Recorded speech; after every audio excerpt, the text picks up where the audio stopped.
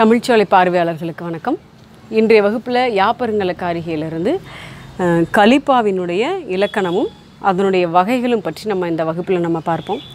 அதை பார்ப்பதற்கு முன்னாடி 𝘼𝙬𝙀 அப்படிங்கிற இந்த யாப்பு குறித்து சொல்லக்கூடிய இலக்கண நூல் நம்ம தேர்வுக்கு மிக மிக இன்றியமையாத ஒரு நூல். இதிலிருந்து கட்டாயம் நம்ம முதுகலை போட்டித் தேர்வுக்கு, முதுகலை ஆசிரியர் போட்டித் தேர்வுக்கு வினாக்கள் கேட்கப்பட்டுக்கிட்டே இருக்கும். கட்டாயம் இதில் வினாக்கள் வராமல் இருப்பதற்கான வாய்ப்புகளே இல்லை, நிச்சயம் வரும். இது நம்ம தேர்வு நோக்கத்தில் எப்படி படிக்கணும் அப்படிங்கும் பொழுது, நம்ம முன்ன சொன்னது போல் இலக்கண பாடம் அப்படின்னு சொன்னாலே கடினமாக இருக்கும். இது எளிமையாக எப்படி படிக்கிறது, இதுக்கு ஏதாவது ஹிண்ட்ஸ் இருக்கா, குறிப்புகள் ஏதாவது இது மாதிரி இருக்கா அப்படிங்கிற எளிமை அப்படிங்கிற வழியை தேடி தான் நம்ம போகிறோம். இதுவே எளிமை தான், இது நூற்பாவே எளிமையானது தான் அப்படிங்கிறத எண்ணத்தை நம்ம முதல்ல வரவழைச்சிக்கணும். மொத்தமே 44 காரிகைகள் தான் இதில் இருக்குது. ஏன்னா இலக்கண பாடத்தை பொறுத்த வரைக்கும் அவங்க அது நூற்பா பாடல் அடிகள் கொடுத்து கேட்கப்படக்கூடிய வழக்கம் இருந்துகிட்டே வருது. அப்படிங்கும் பொழுது கண்டிப்பாக நம்ம அதனுடைய பாடல் வரிகளை படிச்சிருக்கணும். இப்போ உதாரணத்துக்கு இப்போ அடி பற்றி சொல்கிறோன்னு வச்சுக்கோங்களேன். அடி அப்படின்னு சொல்லும் பொழுது குறள் இரு சீரடி, சிந்து முச்சீரடி, அரைதரு காலை அளவோடு நேரடி, ஐயொரு சீர் நிறைதரு பாத நெடுநடியாம் நெடுமென் பனைத்தல். அப்போ அந்த மாதிரி குறள் இரு சீரடி, சிந்து முச்சீரடி. அப்போ குறளடிக்கு எத்தனை 2 சீர்கள் வரும், சிந்தடிக்கு எத்தனை 3 சீர்கள் வரும். அப்படிங்கிற இந்த பாடல் வரிகள் நமக்கு தெளிவாக இருந்தால், நல்லா படிச்சிருந்தோம் அப்படின்னா, அங்கே நம்ம தேர்வு எழுதும் பொழுது அது நமக்கு நிச்சயம் மிகுந்த ஒரு பயனை தருவதாக அமையும். இப்போ உதாரணத்துக்கு இன்னொரு முறை சொன்னால், இப்போ தொடை நம்ம படிச்சிருக்கோம். இப்போ தொடை படிக்கும்பொழுது பார்த்திங்க அப்படின்னா அதுவும் அப்படி தான், சும்மா 2 காரிகை தான். நம்ம அதில் இந்த 8 தொடைகளும் நம்ம படிச்சிடறோம். எழுவா எழுத்தொன்றின் மோனை, இறுதி இயைபு, 2ஆம் வழுவா எழுத்தொன்றின் மாதை எதிகை, மறுதலைத்து மொழியான் வரினும் முரண், அடிதோறும் அழியாது அளபெடுத்தொடுப்பது அளபடையே அப்படின்னு சொல்கிறோம். அந்த முதலா தொடுப்பது அந்தாதி, அடி முழுதும் அந்த மொழியை வருவது இரட்டை, முந்தைய மோனை முழுதும் ஒவ்வாது விட்டால் செந்தொடை நாமம் பெறும் நறுமென்குளர் தேமொழியே அப்படிங்கிறது பாடல். இந்த மாதிரி ஒவ்வொரு இப்போ அடியாகட்டும், தலையாகட்டும், சீராகட்டும், இப்போ தன் சீர் தனதொன்றில் தன் தலையாம், தனவாத வஞ்சி வெண் சீர் விகற்பம் கலித்தலையாய் விடும் மென் தலையாம், அந்த மாதிரி அடி சீர் தலை தொடை, இப்போ எதுவானாலும் அதனுடைய பாடல் வரிகள் நம்ம படித்து வைத்து கொள்வது சாலச் சிறந்ததுன்னு நம்ம சொல்லலாம். தேர்வு நோக்கத்தில் பார்க்கும்பொழுது நம்ம எளிமையாக எப்படி படிக்கிறது, நம்ம மூல நூல் படிக்கிறதுக்கு நம்ம ரொம்ப தயக்கம் காட்டுறோம். மூல நூல் இருக்கிற பாடல்கள் படிக்கிறதுக்கு தயக்கம் காட்டுறோம். அது கடினமாக இருக்கும் அப்படின்னு நம்மளா ஒரு கற்பனையிலே அப்படியே நம்ம ஊறி போய் அதை அப்படியே நம்ம தள்ளி வச்சுட்டு நம்ம உரைநடை வடிவில் படிக்கிறதுக்கு நம்ம எளிமையாக எப்படி வழி இருக்கும்னு தேட ஆரம்பிக்கிறதுனால தான் நம்ம அந்த வெற்றியிலிருந்து பின்னோக்கி வரோம். இப்போ கணித பாடம் படிக்கிற மாதிரி தான் இலக்கணம். இப்போ கணித பாடத்தை எளிமையாக எப்படி படிக்கலாம், ஃபார்முலாவில் படிக்காமல் உரைநடை வடிவில் ஹின்ஸாக படிக்கணும், யாராவது கேட்போமா, அப்போ முடியாது. அது போல் தான் இதுவும் இலக்கண பாடம் அப்படிங்கும் பொழுது அந்த நூற்பா, அந்த காரிகை, அந்த செய்யுள்லாம் நம்ம படிச்சிருக்கணும். நிச்சயமாக வெற்றிக்கு போகணும் அப்படின்னா, ஏன்னா இப்போ இன்றைய சூழலில் பார்த்திங்க அப்படின்னா நிறைய போட்டியாளர்கள், நிறைய போட்டி முன்ன போல் இல்லை. இப்போ நாளுக்கு நாள் போட்டிக்கு அதிகமாகிட்டே போகும் பொழுது நம்மளுடைய தரத்தை உயர்த்தி கொள்ள வேண்டும். கற்றலுடைய அந்த தரத்தை நம்ம இன்னும் மேம்படுத்தி கொள்ள வேண்டும். மேம்படுத்தி கொள்ளணும் அப்படிங்கும் பொழுது மூல நூலில் இருக்கிற அந்த நூற்பாக்கில் கண்டிப்பாக நம்ம படித்து பார்க்கணும். இல்லை படிக்கலைன்னா இனிமேலாவது அதை நீங்கள் படிக்க முயற்சி செய்யுங்க. அது நம்ம வெற்றிக்கு ஒரு உறுதி, இது கண்டிப்பாக நமக்கு கிடைக்கும் அப்படிங்கிற ஒரு நம்பிக்கையை நமக்கு நிச்சயம் அளிக்கக்கூடியதாக இருக்கும். இப்போ நம்ம கலிப்பா பார்ப்போம். சிரிப்பா வெண்பா அப்படிங்கும்பொழுது நம்ம பள்ளி பாடத்திலே நம்ம படிச்சிருப்போம். ஆனால் அது மட்டும் நமக்கு பத்தாது. இப்போ இன்னிசை வெண்பா அப்படின்னா என்ன அப்படின்னு நம்ம பள்ளியில் படித்த அந்த உரைநடை வடிவில் நம்ம தெரிஞ்சிருக்கிறது அவ்வளோ சிறந்ததாக இருக்காது. அப்படி சொல்லும்போது இப்போ ஒன்றும் பலவும் மிகப்படும் நான்கடியாய் தனிச்சொல் இன்றி நடப்பின் அகுதி இன்னிசை அப்படி நம்ம சொல்ல தெரியணும். இப்போ கடையர் பாதம் முச்சியின்வரின் நேரிசை, அது நேரிசை ஆசிரியப்பாவுக்கு. இந்த மாதிரி இப்போ நேரிசை ஆசிரியப்பானா, இன்னிசை வெண்பானா என்ன, இணைக்குரல்னா என்ன அப்படின்னு கேட்டால் அந்த செய்யுள் வரிகள், அந்த பாடல், இந்த காரிகை வரி நமக்கு தெரிஞ்சிருக்கணும். அது ரொம்ப அவசியம். அதனால் நம்ம படிக்கும்பொழுது இலக்கண பாடம் அப்படின்னாலே கட்டாயம் நம்ம நூற்பாவை படித்து பார்க்கணும். இதை நம்ம மனதில் நிறுத்திக்கணும். எல்லாமே எளிமையாக கிடைக்கும், எளிமையான்னு சொல்லிட்டு நம்ம இந்த மூல நூல், இந்த செய்யுள்லாம் படிக்காமல் அப்படியே விட்டு தள்ளிட்டு நம்ம அடுத்த ஒரு கட்டத்துக்கு போகிறதுனால தான் நம்மளால் வெற்றியை நோக்கி செல்ல முடியல. அதனால் இனிமேல் வரும் காலகட்டங்களில் இலக்கணத்தை பொறுத்த வரைக்கும் நீங்கள் நூற்பாவினுடைய வரிகளை கட்டாயம் அவசியம் படிச்சுக்கோங்க. இன்றைக்கி நம்ம பாடத்தில் என்ன பார்க்க போகிறோம் அப்படின்னா, கலிப்பாவினுடைய இலக்கணம் பற்றி பார்ப்போம். கலிப்பா அப்படின்னு சொல்லும்பொழுது எல்லாருக்குமே ஆசிரியப்பா வெண்பா போல் அது எளிமையாக இல்லையே, அது எப்படி நினைவில் வச்சுக்கிறது அப்படிங்கிற ஒரு குழப்பம் நம்மக்கிட்ட இருக்கும். கண்டிப்பாக நீங்கள் குழப்பமே உங்களுக்கு தேவையில்லை, பயப்படவும் தேவையில்லை. இதை எளிமையாக நம்ம பார்ப்போம். இப்போ கலிப்பாவினுடைய இலக்கணம் அப்படிங்கும்போது இந்த ஓசை உங்களுக்கு தெரிஞ்சிருக்கும். அகவல் ஓசை, துள்ளல் ஓசை, செப்பல் ஓசை. இது வந்து பார்த்திங்கன்னா களி வந்து துள்ளல் ஓசை, துள்ளல் ஓசை உடையது. இதில் தேமா புளிமா அந்த மாச்சீர்கள் வராதுங்க. கருவிலங்கனி கூவிலங்கனி வராது. தேமாங்கனி புளிமாங்கனி இடம்பெறும், ஆனால் வந்து கருவிலங்கனி கூவிலங்கனி பொருந்தாதுங்க. அடுத்து புளிமாங்காய் கருவிலங்காய் வந்து மிக்க வரும். அடுத்து பார்த்திங்கன்னா தன் தலை வரும், பிற தலையும் பொருந்தி வரும். இப்போ மற்ற பாவுக்கெலாம் இல்லாத ஒரு சிறப்பு என்னென்னா இதில் நிறைய முதன்மை உறுப்புகளும் துணை உறுப்புகளும் இருக்குது. இப்போ கலிப்பாவின் உறுப்புகள் அப்படின்னு சொல்லும்போது பார்த்திங்கன்னா தரவு, தாழிசை, தனிச்சொல், சுரிதகம், அராகம், அம்போதரங்கம் அப்படின்னு 6 உறுப்புகள் இருக்குங்க. இந்த 6 உறுப்புகளையும் நம்ம விரிவாக தெரிஞ்சுக்கணும். தரவுனா என்ன, அதற்குரிய வேறு பெயர் என்ன, தாழிசைனா என்ன, அம்போதரங்கம்னா என்ன, அராகம்னா என்ன, ஏன் அந்த மாதிரி பேர் வந்தது, இது வந்து இந்த கலிப்பாவில் இதனுடைய இடம் என்ன அப்படிங்கிறத நம்ம தெளிவாக படிச்சுக்கிட்டோம்னாலே இந்த கலிப்பா நமக்கு எளிமையானதாக இருக்கும். அதனால் இப்போ நம்ம பார்க்க போகிறது என்ன அப்படின்னா, முதல்ல இந்த கலிப்பாவினுடைய உறுப்புகளை நம்ம பார்க்கலாம். இப்போ நம்ம கலிப்பாவின் உறுப்புகள் பார்ப்போம். கலிப்பாவில் மொத்தம் 6 உறுப்புகள் இருக்குது. இந்த 6 உறுப்புகளையும் நம்ம தெளிவாக நினைவில் வைத்துக்கொள்ளணும். அதை வந்து நம்ம படிக்கும்பொழுது தெளிவாக படித்து நம்ம ஒரு ஆர்வமாக படிக்கிறது தான், வேறு ஒன்றும் இல்லை. நம்ம இலக்கணம்னு எடுத்தோம்னா நம்ம அந்த ஆர்வத்தை விட நமக்கு பயம்தான் அதிகமாக வருது. ஆர்வம் இருக்குது படிக்கணும்னு எல்லாருக்குமே. ஆனால் என்னென்னா அதை காட்டிலும் நமக்கு வந்து பயம் கொஞ்சம் அதிகமாக வருது. கடினமாக இருக்குமோ, எப்படி இதை படிக்கிறது அப்படிங்கும் போது அந்த எண்ணத்தை விட்டுருங்க. அந்த எண்ணத்தை விட்டுட்டு இது ஆர்வமாக என்ன தான் இருக்குது அப்படின்னு தெரிஞ்சுக்கிட்டு அந்த மாதிரி ஆர்வமாக படிக்கும்போது நிச்சயம் நமக்கு அது வந்து நல்ல ஒரு பலனை தரும். இப்போ நம்ம பார்ப்போம் கலிப்பாவின் உறுப்புகளில் முதல் உறுப்பு பார்த்திங்க அப்படின்னா தரவு. சரிங்க, தரவு அப்படிங்கிறது தான் கலிப்பாவினுடைய முதல் உறுப்புங்க. அதனால் நம்ம நினைவில் வச்சுக்கிறோம். அதாவது நம்ம சொல்ல போகிற செய்தியை முதல் நம்ம கூற போகிற செய்தியை தொடங்கி வைக்கிறதுன்னு சொல்கிறோம். முன்னுரை சொல்லணும். எவ்வளோ பெரிய கட்டுரை எழுதினாலும் இந்த கட்டுரைக்கு ஒரு முன்னுரை சொல்கிறோம். அந்த முன்னுரையிலேயே இந்த கட்டுரையில் நம்ம என்ன சொல்ல வர போகிறோம் அப்படிங்கிற அந்த செய்தி, அந்த தீம் என்ன பண்ணுறோம் அந்த முன்னுரையில் சொல்கிறோம் பார்த்தீங்களா, அதுதான் வந்து தரவு. அந்த மாதிரி தான் இந்த பாடல் என்ன சொல்ல போகிறாங்க இவ்வளோ. ஏன்னா கலிப்பாவை பார்த்திங்கன்னா நீங்கள் கலித்தொகை படிக்கும்போது பார்க்கலாம், நல்ல பெரிய பெரிய பாடல்களாக இருக்கும். அடிவரையறை அதிகம், பெரிய பெரிய பாடல்கள். அப்போ அந்த பாடலில் என்ன சொல்ல வரப்போகிறோம் அப்படிங்கிறத முன்கூட்டியே அதில் சொல்கிறது, அதுதான் வந்து தரவு சொல்கிறாங்க. முதல் உறுப்புங்க. இதனுடைய அடிவரையறை பார்த்திங்க அப்படின்னா 3 அடி சிற்றலை, 3 அடி சிற்றலை சொல்கிறோம். பேரலைக்கு அடிவரையறையே இல்லை. ஆனால் நமக்கு கிடைத்த வரைக்கும் 12 அடிகள் பேரலையாக இருக்குது. ஆனால் அடிவரையறையற்ற பேரலை இருக்குங்க.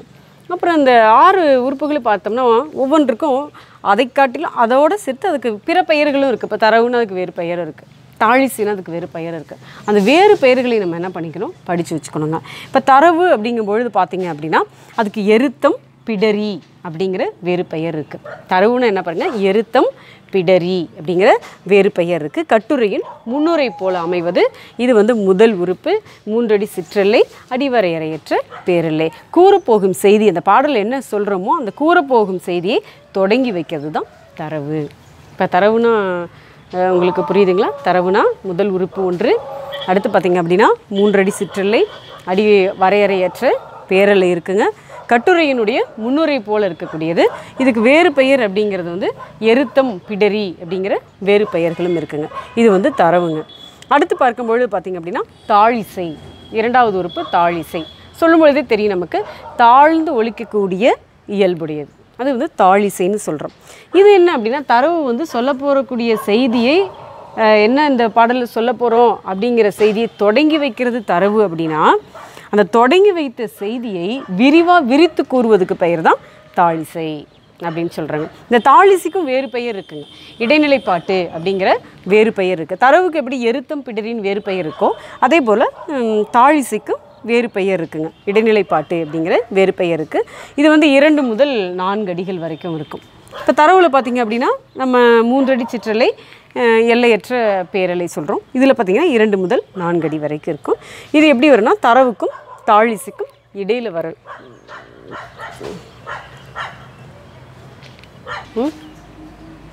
இது பார்த்திங்க அப்படின்னா தாழிசை அப்படிங்கிறது தரவுக்கும் சுரிதகத்திற்கும் இடையில் வரக்கூடியது தாழிசை. இப்போ நம்ம கலிப்பாவினுடைய உறுப்புகளில் 2 உறுப்பு சொல்லியிருக்கோம், நல்லா நினைவில் வச்சுக்கோங்க. முதல்ல தரவு, இரண்டாவது தாழிசை. தரவு பார்த்திங்கன்னா கலிப்பாவினுடைய முதல் உறுப்பு, சரிங்களா? முதல் உறுப்பு. இதனுடைய அடிவரையறை அப்படின்னு எடுக்கும் பொழுது 3 அடி சிற்றலை, வரையறையற்ற பேரெல்லை. வேறு பெயர்கள் அப்படின்னு சொல்லும் பொழுது பார்த்திங்கன்னா எருத்தம் பிடரி அப்படிங்கிற வேறு பெயர் இருக்குங்க. இது கட்டுரையின் முன்னுரை போல அமைவதுங்க. இது வந்து தரவு. இப்போ தரவு முடிச்சிட்டோங்க. அடுத்தது தாழிசை பாருங்க, இரண்டாவது வர்றது தாழிசை. தாழ்ந்து ஒலிக்கக்கூடிய இயல்புடையதுனால் அதை நம்ம தாழிசைன்னு சொல்கிறோம். தரவு எப்படி வந்து சொல்ல போகக்கூடிய செய்தியை தொடங்கி வைக்குதோ தரவு, அதுபோல் இது அந்த செய்தியை விரித்து கூறுவது வந்து தாழிசை. 2 அடி முதல் 4 அடி வரைக்கும் இருக்குது. இதுக்கு இன்னொரு பெயர் இடைநிலை பாட்டு. இப்போ எருத்தம் பிடரின்னு எதை சொல்லுவோம், அதை படிக்கும்போது அதை நம்ம நினைவில் வச்சுக்கணும். எருத்தம் பிடரின்னு சொல்கிறது தரவு. அப்போ தாழிசை வந்து இதுக்கு வந்து இடைநிலை பாட்டு அப்படிங்கிற வேறு பெயர் இருக்குது. தரவுக்கும் சுரிதகத்திற்கும் இடையில் வரக்கூடியது தாழிசை. இப்போ நம்ம 6 உறுப்புகளில் 2 உறுப்பு பார்த்துருக்கோம், தரவு தாழிசை சொல்லியிருக்கோம். அடுத்து பார்த்திங்கன்னா தனிச்சொல். சரி, இந்த தனிச்சொல் எங்கே வரும் அப்படின்னா சுரிதகத்திற்கு பாருங்கள், பெரும்பாலும் சுரிதகத்திற்கு முன்பு வரக்கூடியது தனிச்சொல் சொல்கிறோம். ஒரு அசையாக இருக்கலாம் அல்லது ஒரு சீராக இருக்கலாம், அவ்வளோதான் வரும் தனிச்சொல்ங்கிறது. அப்படி என வாங்கு அப்படின்னு நம்ம கலிப்பா படிச்சிங்கன்னா, கலித்தொகை படித்தோம்னா நமக்கு தெரியும் என வாங்கு அப்படிங்கிற தனிச்சொல் வரும். இதுக்கும் வேறு பெயர்கள் இருக்குங்க. விட்டிசை, தனிநிலை, கூன், அசைநிலை. விட்டிசை, தனிநிலை, கூன், அசைநிலை அப்படிங்கிற வேறு பெயர்களும் இருக்குது தனிச்சொல்லுக்கு. சரிங்க, இப்போ நம்ம தரவு பார்த்துருக்கோம், தாழிசை பார்த்துருக்கோம், தனிச்சொல் பார்த்துருக்கோம், 3 உறுப்பு பார்த்துட்டோம். அடுத்த 4ஆவதாக பார்க்கும்பொழுது பார்த்திங்கன்னா சுரிதகம். இது வந்து இந்த கலிப்பாவினுடைய துணை உறுப்புகளில் ஒன்று சுரிதகம் அப்படிங்கிறது. இப்போ இதற்கும் வேறு பெயர்கள் இருக்குது.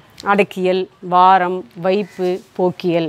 இந்த ஒவ்வொரு நம்ம உறுப்புகளுக்கு இருக்கிற வேறு பெயர்களை நம்ம வந்து நன்கு நினைவில் வைத்துக்கொள்ள வேண்டும். இப்போ சுரிதகத்திற்கு அடக்கியல், வாரம், வைப்பு, போக்கியல் அப்படிங்கிற வேறு பெயர்கள் இருக்குது.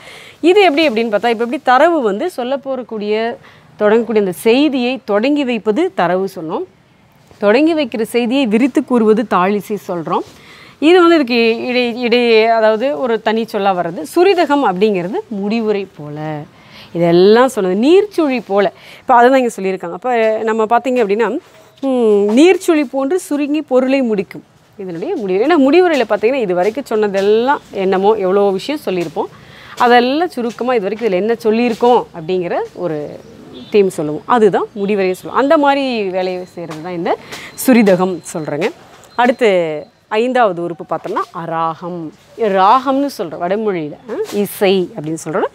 அராகம் அப்படிங்கிற இசை. இதுவும் துணை உறுப்புகளில் ஒன்று. தாழிசைக்கு பின்னரும் அம்போதரங்கத்துக்கு முன்னாடி வரும். தாழிசைக்கு பின்னாடி வரும், அம்போதரங்கத்துக்கு முன்னாடி வரும். பெரும்பாலும் அந்த மாதிரி தான் இந்த அராகம்ங்கிற உறுப்பு வரும். இதுக்கும் வேறு பெயர்கள் இருக்குங்க. வண்ணகம், அடுக்கியல், முடுகியல். வண்ணகம், அடுக்கியல், முடுகியல் அப்படிங்கிற வேறு பெயர் இருக்குது. இது வந்து நம்ம அராகம் 5ஆவது உறுப்பாக நம்ம சொல்கிறது அராகம். கடைசி உறுப்பாக சொல்கிறது அம்போதரங்கம். அம்பு அப்படின்னு பார்த்திங்கன்னா நம்ம எழுதியிருப்போம் பாருங்கள். அம்புனா நீர், தரங்கம்னா அலை. இதுக்கே இந்த மாதிரி பேர் வந்தது அப்படின்னு நம்ம சொல்லும்பொழுது பார்த்திங்கன்னா, இப்போ நம்ம கடலில் அலை பார்க்குறோம். அலை பார்க்கும்போது பார்த்திங்கன்னா பெரிய அலையாக வரும், அப்படியே பெருசாக வந்து அப்படியே குறைஞ்சி அப்படியே சரியாக வரும். அந்த மாதிரி 4 அடி, 3 அடி, 2 அடி அப்படியே பெரிய அளவில் வந்து வந்து வந்து வந்து அப்படியே குறைந்து வர்றது. அந்த மாதிரி பேரளவில் வந்து அப்படியே குறைந்து வர்ற அந்த அலையின் இயல்பு போல் இந்த உறுப்பு அமைவதால் இதுக்கு பேர் நம்ம என்ன சொல்கிறோம், அம்போதரங்கம் அப்படின்னு சொல்கிறோங்க. இதற்கும் வேறு பெயர் இருக்குது. அசையடி, பிரிந்திசை குரல், சொற்சீரடி, எண் அப்படிங்கிற வேறு பெயர் இருக்குது. ஆனால் இதுக்கு இன்னொரு சிறப்பு என்ன அப்படின்னா, இது ஒரு 4 உறுப்புகள் இதுக்கு மட்டும் தனியாக இருக்குது. இது எல்லாருமே கலிப்பாவின் உறுப்புகள். ஆனால் அதுலேயும் அம்போதரங்கத்துக்கு தனியாக ஒரு 4 உறுப்புகள் சொல்கிறாங்க. பேரெண், அளவெண், இடையெண், சிற்றெண். இதுதாங்க அம்போதரங்கம். இப்போ நம்ம பார்க்குறது கலிப்பாவினுடைய 6 உறுப்புகள். மீண்டும் ஒரு முறை நான் அதை தொகுத்து சொல்கிறேன் பாருங்கள். தரவு அப்படிங்கிறது முதல் உறுப்புங்க. இது சொல்ல போகக்கூடிய நம்ம என்ன செய்தியை சொல்ல போகிறோமோ அந்த செய்தியை தொடங்கி வைப்பது தான் வந்து தரவு. 3 அடி சிற்றலையாக இருக்குது, அடிவரையறையற்ற பேரெல்லை இருக்கலாங்க. இதுக்கு வேறு பெயர் வந்து எருத்தம் பிடரின்னு சொல்கிறோம். ஒரு கட்டுரையின் முன்னுரை போல் அமைவது தரவு சொல்கிறேங்க. தாழிசை அப்படின்னு சொல்கிறது தாழ்ந்து ஒலிக்கக்கூடிய இயல்புடையதை தான் அந்த தாழிசைன்னு சொல்கிறோம். தரவில் எப்படி தொடங்கி வைப்பதோ இது வந்து தொடங்கி வைத்த செய்தியை விரித்து கூறுவது தாழிசை சொல்கிறோம். 2 முதல் 4 அடி இருக்குது. இதுக்குடைய வேறு பெயர் பார்த்திங்கன்னா இடைநிலை பாட்டு சொல்கிறோம். 3ஆவது தனிச்சொல் சொல்கிறோம். பெரும்பாலும் சுரிதகத்திற்கு முன்பு தான் இது வரும். இதுக்கும் விட்டிசை, தனிநிலை, கூன், அசைநிலை அப்படின்னு வேறு பெயர் இருக்குது. ஒரு அசையாக வரலாம், ஒரு சீராகவும் இருக்கலாம். இது தனிச்சொல்லுங்க. சுரிதகம் இது எப்படி நம்ம தரவு வந்து தொடங்கி வைக்கக்கூடியது போல் இது வந்து சுரிதகம் வந்து முடிவரை போல் அமைவதுங்க. இது துணை உறுப்பு தான். இதுவும் அடக்கியல், வாரம், வைப்பு, போக்கியல் அப்படிங்கிற வேறு பெயர் இதற்கு இருக்குங்க.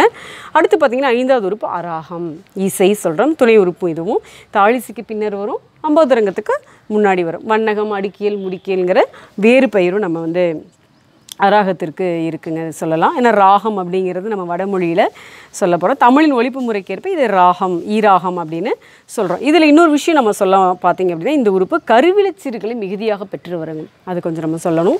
இதில் கருவிலச்சீர்களை மிகுதியாக பெற்று வரும். நல்ல மிடுக்குற்று செல்லும் ஓசையினை உடையதுங்க இந்த அராகம். அதனால தான் அதுக்கு ஒரு சிறப்பு. வண்ணகம், அடிக்கியல், முடிக்கியல்ங்கிற வேறு பெயர் இருக்குது. முடுகியல், மன்னிக்கணும், முடிக்கியலில் முடுகியல். அம்போதரங்கம்ங்கிற கடைசி உறுப்பு அம்பு குட்டல் தரங்கம். அம்புனா நீர், தரங்கம்னா அலை.